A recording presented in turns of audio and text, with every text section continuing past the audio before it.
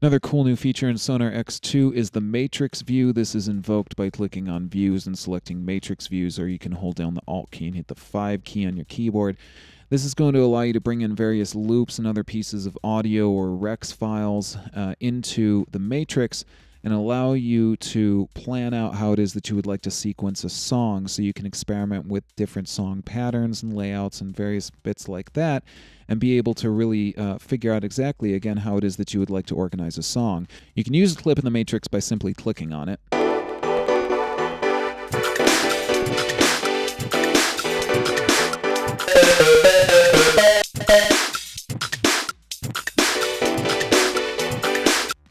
And as you do this, you can drag in your new loops, and again, you can really plan out how it is that you would like to build a song. So if you're into electronic music production like I am, this is really going to help a lot of you guys out who are used to loop-based music production and making use of groove machines and various things like that. This is also geared very much towards live performance, being able to use the matrix in a live performance, triggering different loops, samples, and things like that.